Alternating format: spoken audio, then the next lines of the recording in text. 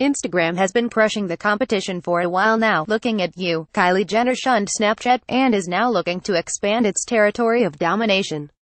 As initially reported by TechCrunch, there are files in both Instagram and Instagram Direct's Android application packages, or APKs, that suggest that there will soon be a call and video call function available.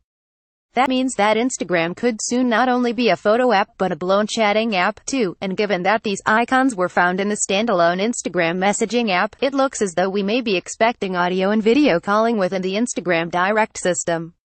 This isn't the first time that have surfaced around the possibility of a video call feature within Instagram. In January, the blog Wobbittinfo spotted an image of a video call button, which turned out to be testing internally at the Facebook-owned company. At the time, Instagram refused to comment on the new feature, and the company is still maintaining its tight-lipped stance. As TechCrunch noted, when approached about the APK evidence, a spokesperson said simply, "I'm afraid we can't comment on this one."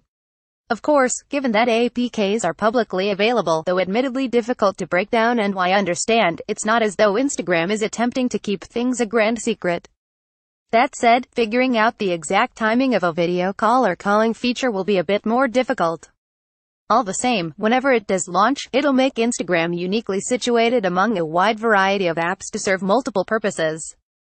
While Snapchat does have a video calling feature of its own, which allows you to overlay a variety of its famous AR filters atop your face as you chat live, it doesn't have a strictly calling feature.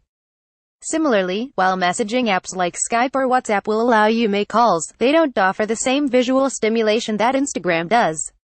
And given Instagram parent company Facebook's own familiarity with calls, the Messenger app launched video calling in 2015, a couple years after debuting VoIP audio calls. It comes as little surprise that the photo-sharing app is now taking cues from a rather experienced expert.